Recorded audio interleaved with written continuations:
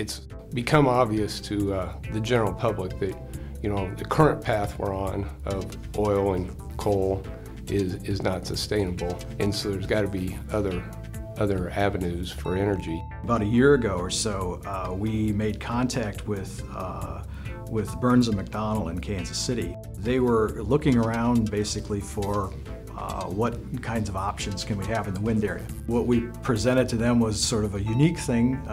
They liked the looks of it. They thought, okay, so in those discussions, we decided that the best thing to do to move forward would be, why don't we demonstrate this turbine in Kansas? We'd already done a lot at our campus, including photovoltaic systems, bioretention cells, a green roof in an area.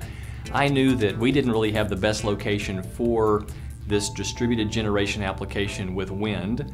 And about the same time, talked to part of the Huber team and realized that this team had a real interest in wind and possibly solar here at this location. To use wind power to create electricity and actually add electricity back into the electrical grid that powers the nation is pretty exciting to be a piece of that.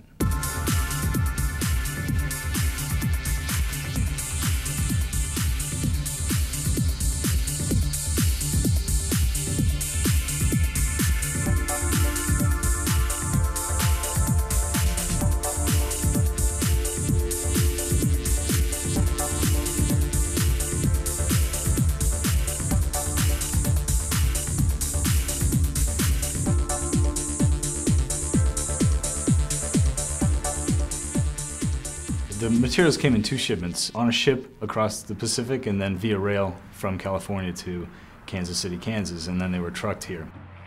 The assembly team, Jin Cook, Dae-yeon Kim, and Young-dong Kim, have been great. They're so friendly, and they're always smiling, and I think very excited about assembling the product. So to have the Koreans here working together with them was kind of renewing that fun that you have in working in that environment. A lot of energy, and it makes people really work hard to cooperate with each other. My name is Jin-guk Lee. Our company is the Aeronet. My team is very nice. They have the good talent. They are the best team.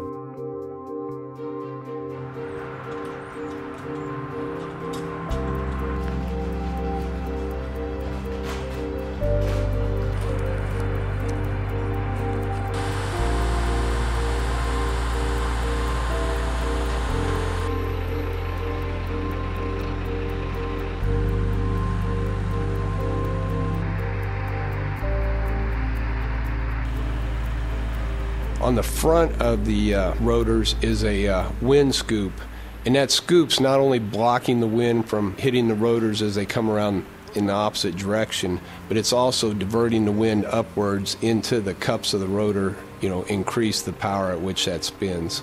And then on top is a scoop that catches the wind as it's coming over the top of the cups or just off of the rotor, and it directs it to hit those cups one more time on the back side.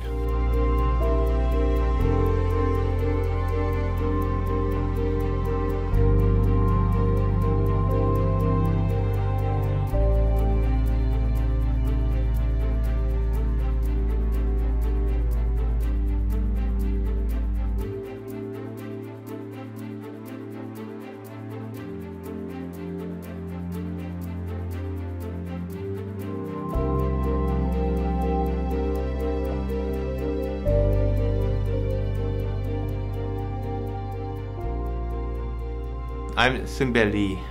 I'm CEO of Aeronet based in Seoul, Korea. I decided to design vertical turbine which has very high efficiency and no noise problems and no vibration. To be a real player in the wind turbine business, we don't have time to lose. I am very worried about how I can install, how I can pick it up on the tower. Even though we tested and verified many times, but many unexpected things may happen. So I pray for God.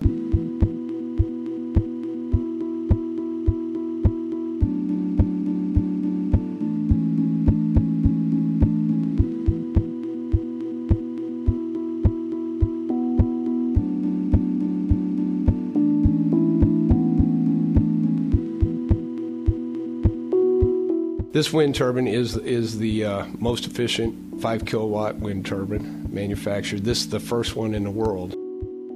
There were no surprises. It went exactly as we planned. You make a good plan, you stick to the plan, and it'll work fine. So there were no surprises. I was pleased. Yeah, we did it. Yeah.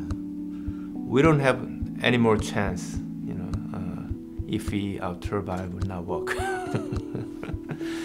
But it did. Things are changing very rapidly, and this is not a static project. On our south face of our building and a little bit of the west and the east, we're putting up a reclaimed wood screen wall. It'll create a draft effect that will keep the building cool. Outside of that reclaimed wood will be the solar panels, and we've got provisions to put up to 50 solar panels on it. In addition to that, on the east side of the building, we're adding a green screen wall to try and help insulate that from the heat load that builds up in the morning. We're also going to have a charging station for electric vehicles in the front that'll be the best parking place in the parking lot, and it'll be fed off of our alternative energy. So anybody that drives an electric car can, when they come here for a meeting, or if somebody works here, they get the primo parking place and they can charge their car while they're here.